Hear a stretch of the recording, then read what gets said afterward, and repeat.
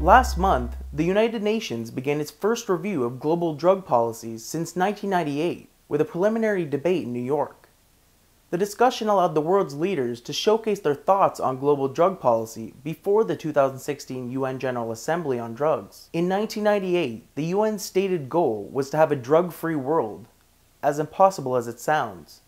But with dozens of US states legalizing cannabis for recreational and medical use, and Uruguay becoming the first country to fully legalize the plant, there's a growing movement to rethink the 3 international drug control treaties that conflict with these new markets. For example, Mark Golding, Jamaica's Minister of Justice, told UN members that past approaches encapsulated in the notion of a war on drugs have not achieved their objectives, adding that nations should have more autonomy to enact reforms that work best for their populations, especially in relation to cannabis. Additionally, Golding proposed the creation of a committee to explore how best to revise current UN drug treaties.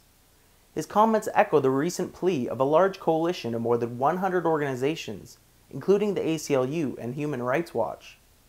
The Broad Alliance of Human Rights and Health Organizations recently released a statement calling on the UN to prioritize human rights, public health, economic development, and access to medicines above enforcement of UN drug treaties that conflict with relaxed cannabis laws in some member states. Officials from other nations also spoke about the failure of the drug war at last month's UN debate, including Argentina, Colombia, Ecuador, Guatemala, Mexico, and Uruguay.